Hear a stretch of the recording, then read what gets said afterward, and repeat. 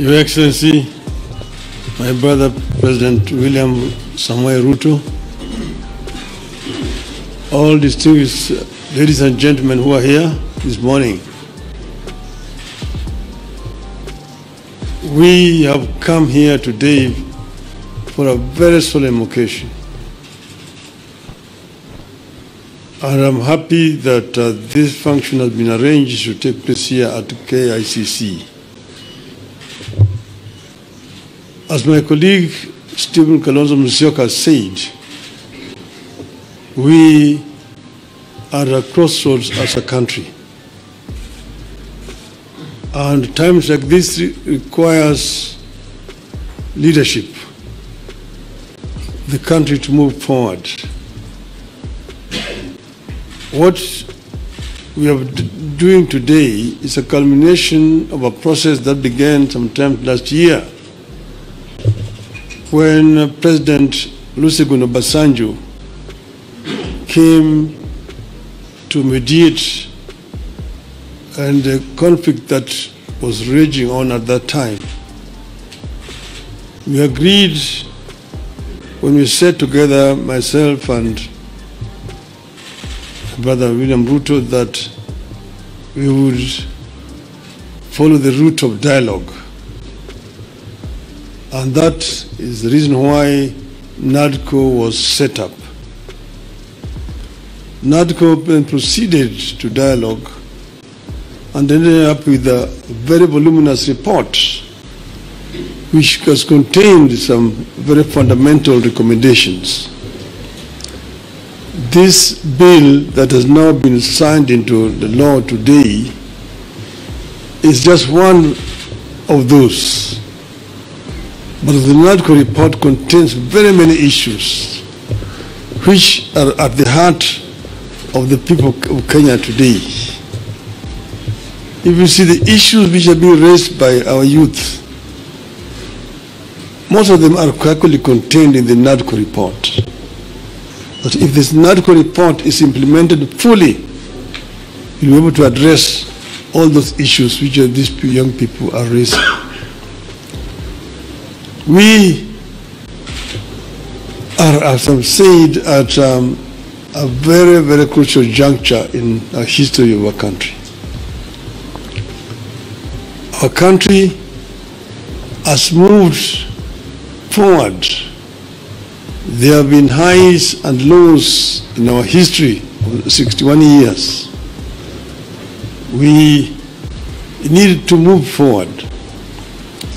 And I want to say, at this moment in time, my brother, that we require now a wider engagement so that people have an opportunity to vomit all that is there in the chest in order that we can be able to find a way forward.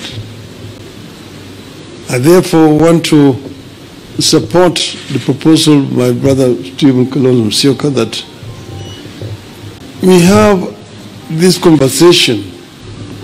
It may not take more than 2 weeks, but it brings all the stakeholders together. Today our society is fairly stratified. There is 70% of our population is below the age of 35, the youth. If you say that between 35 and 18 constitute about 40%, we need that 40% to be present when this dialogue is taking place. And then the rest can fill the rest. And then we just talk about the Kenya we want.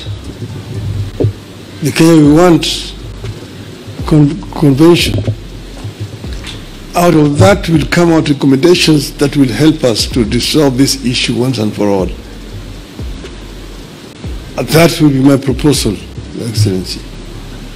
I think that Kenya deserves better. The issues of employment, the issues of discrimination, the issues of corruption, the issues of gender, and so on, are issues that need to be addressed in the wider forum. I think that it is possible to do. It is possible if there is a will to do it. And then here again, the IBC is a very important institution. It's not the first time we have had issues with IBC.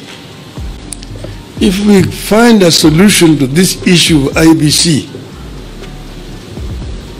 it will be on the way to resolving very many issues in our country. You will remember in the last elections, the whole world was stunned when we saw an electoral commission that was completely divided. Some saying one thing, others saying one thing. You may be happy that, the other group ruled in my favor. But what example are we showing the world as a country? That in the process of very important exercise, the commission is divided. Nobody knows whom to believe up to today. It is a shame on us. And we are sure that we have got men and women here in this country who can actually do a better job. And that will help to unify this country. Last year, we lost 75 precious lives. This year we lost another 40 lives. To say nothing about those who have been wounded, have been hurt. We must prevent this from happening in our country. We should not allow this to continue happening cyclically. Let us find a lasting solution to this problem. We are ready to engage so that we find a solution to this problem. As Azimio of Kenya.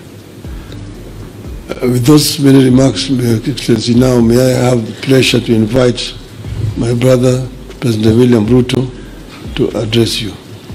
Thank you.